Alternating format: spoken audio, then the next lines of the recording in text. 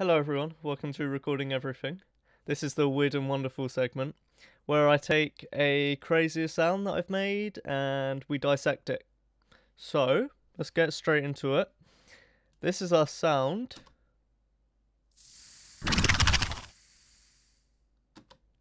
Now, that is a strider.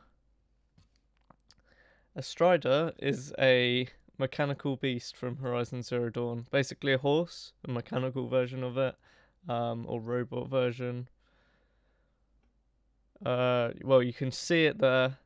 There are things I want you to note about it, which I took into account when designing the sound. For example, I wanted parts of it, like the sounds that were coming out of it, to actually have a reason to be coming out of it, like it's a function that the body of the mech does. I didn't just want it to have like the horse's is that a purr or a it's a snort. The file I got it from is a snort. I didn't just want it to have that and then phase it, for example, because I was trying stuff like that at the start, and don't get me wrong, I think it's a great idea to mix it in. It gives the listener like that familiarity of what they're listening to is the horse, but there's obviously this massive twist with what I've done. So if I turn that up, it's extremely low in the mix now because I wanted more of the mechanical sounds, which I'll get onto later. They are the much cooler part of the sound because this here, if I even take off all the effects so you can just hear it by itself, it's an okay sample. It's a great sample actually, and you can find it on Freesound here. I will obviously not be monetizing this video because I'm using a copyrighted sound and I respect him, especially when he's got a recording like this. So check it out, show him some love. That's where you can download it from. And other than that, what I did was add a flanger, a pitch shift, and what am I doing with the EQ? Oh, it's just, okay. It's just bringing out some of the frequencies that the flanger's enhancing, I think. Well, not enhancing, bringing out, because you've got that. Yeah, it's creating a phase, like shifty kind of thing, which is making it sound more digital, and that's cool. I think it's fine. I just thought it was like just stupid that the mechanical horse would have a voice box in it imitating an actual horse, but just in a more digital way. Kind of seemed like a cop out to me. And also, like, these creatures, from what I understand playing through Horizon Zero Dawn, is that they were, like, I don't know if it was a mistake completely how they were made, but when the well, spoilers coming, when the world was being rebuilt, I'm guessing it's like a, oh fuck, what would you call it? Like wires crossed between the mechanical things that they had and wildlife. The machine that was building everything maybe got confused and built it out of machines, and this is what they built. So I wanted everything to have a function. The pitch in this sound obviously also helps that digital kind of thing, because you don't have, in the real world, you rarely get a sound that is that smoothly pitch shifted going up and down. But other than that, that was just more there for coherency's sake with other parts of the sound, to be honest. So let's move on from there. So yeah, having functions for each of the sounds that I wanted, we have, when I was looking at it and looking at it in game, we have a canister at the back, which in game is flammable. But I mean, that doesn't mean it's not corrosive, and you'd think with like the green parts, because this thing eats, from what I remember. I see it, yeah, no, it does. You see it in the grass, like leaning down. Is that a picture of it there, actually? No. No, it isn't. But you see it leaning down, and eating. So there's got to be some form of digestion for the animal to get energy. There's got to be some mechanism in the head that helps it like cut the grass or whatever it's eating. Oh, and the other thing like I thought of, other than, well, no, there's 2 or 3 that I'm thinking of now. So just mechanical joints and that. There's a lot of those. To which I could use to my advantage. I didn't do it as much here, but the creature's gonna overheat if it doesn't expel any of that heat from it. And how would it do that? Like, I was thinking the same way a computer or any other mechanical device does. Like a fan. Some way, like a radiator, some way of giving off the heat. There's a word for it and I just can't fucking remember. God damn. But onto that. Shit, I just opened Steam. Cancel. Onto that. Where's Reaper? There. That is why the first thing you hear is that, the air release, because I imagined this sound occurring, say the horse is running, the strider is running, my apologies, and it stops, takes a break, and it has to release some of that hot air so it doesn't overheat. So yeah, I was thinking more like a steam engine. I don't think that's why a steam engine releases hot air, but correct me if I'm wrong. It just sounds cooler like that, so maybe I was thinking a bit steampunky. God, this hay fever's getting to me. And yeah, I kind of worked with what I had in terms of deodorant cans, and also a bit of reverb, to be honest with you. When I say a bit, like the tail's pretty long. But I don't think you necessarily notice that it's got reverb on it. If you all do, please tell me, because like I know there's some on there, but I don't think it's like directly noticeable that I'm using a hall reverb on this. It doesn't sound like it's in a hall to me. I might change my mind about that in the future, but yeah, maybe I'm slightly self-conscious about that now because it says something different to what I'm thinking I'm hearing. But anyway, it made it much smoother using that reverb, because without it, I just had I guess it's still fine actually, but it just felt a little bit airier and nicer. Probably a good idea to make it more mono though if I was going to implement it. On to the coolest parts of this sound though are these mechanical,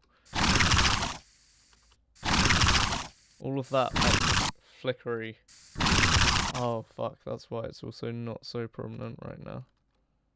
1 second, let me rewind. Fuck. How far is it gonna go? Is it going any further? Shit.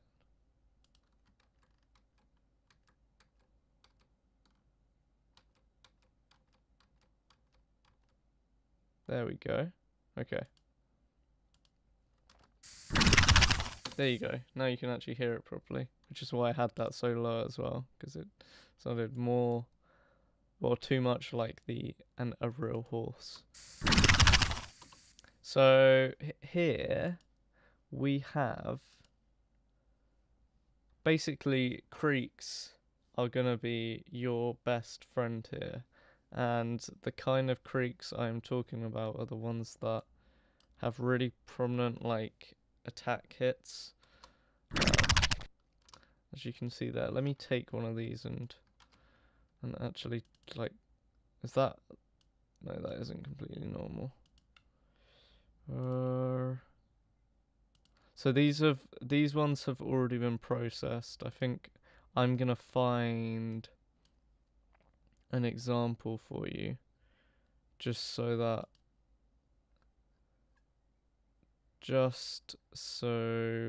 we don't like get confused at all. Basically what I've done though is taken a creak sound from whatever, like a door or that. In this case I used a metal object. Here it is, because I wanted that more metallic aspect. Yeah, so like that, exactly like that.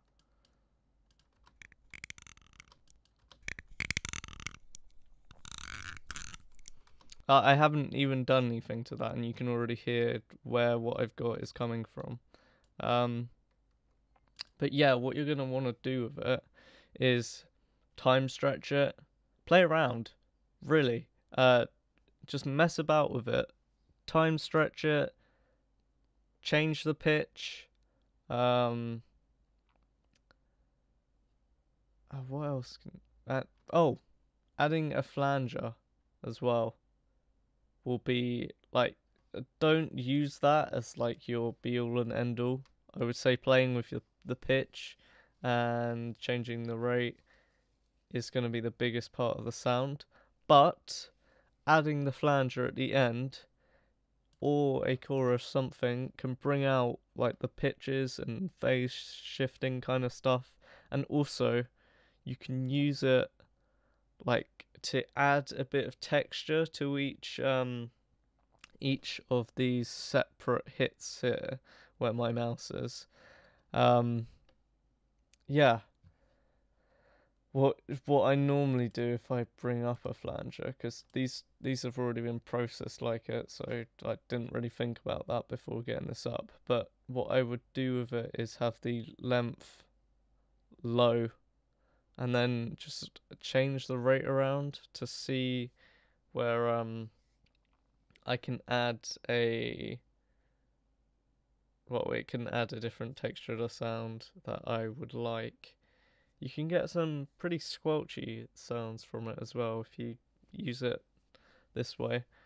That effect obviously doesn't work with longer tones, which is why on the horse it sounds just more phasey. Oh, yeah, but you know what I mean. It's just more phasey.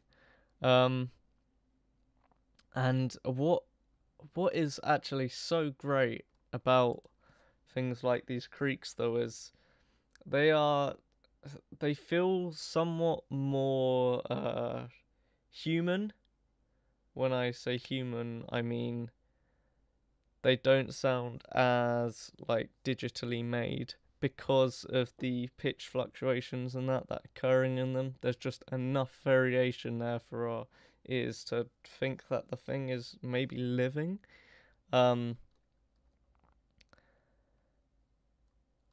And fucking let me find something else. So the pitch, what I was gonna get onto there, but I just forgot mid-sentence, was the pitch, like, change in them. I used, like, as a... It kind of sounds like the horses, like, going down, releasing air. It's tired, it's out of energy, which is why I've also imitated that with the snorting horse sound effect. So it goes up and goes down. I don't know why I just imitated that for you, but the other mechanical sounds I had to it are... Where are they? Where are they, is the question. Oh, they're here. Okay. Oh, yeah. Okay. So, a big part of the sound is also to do with me taking the initial, like, crocodile clips and horse snorts, and just warping them and shaping them in different ways with, like, choruses, not heavy chorus effects. If anyone's ever used Studio D, you'll know it is nothing like too overpowered. It's easily, like, hideable, I guess. It doesn't bring out too much of that, like, phase shifting, but I guess you could try that. I've just mixed a lot of those in. I've created even more phase shifting, I think, at points, with me doubling stuff up and displacing it, which also adds more texture to the attack, like, bits of the sound, the clicks. And then finally, another, like, mechanical type sound that I've got in it is a fan. Let me find it. Yeah, there. Okay. So, and that's got the same pitch fluctuation. I found a part of it. It is best, I will say, if you find a sample of what you're doing, or you try when you're recording, like I did, to imitate that pitch fluctuation, so that when you line them up, they don't have to be exact, but as long as there's, like, the pitch and the volume are increasing and decreasing at around the same kind of times, it sounds coherent. Especially as it's a creature, you've got a bit of lenience there, I think. Well, and I don't think, especially when you limit it, and just crush the fuck out of the sound, it's gonna get more coherent anyway. So, yeah, it just helps to glue it all together, but there are other methods to do that too. So this sound is it's just made by me using a... Let me find it, actually.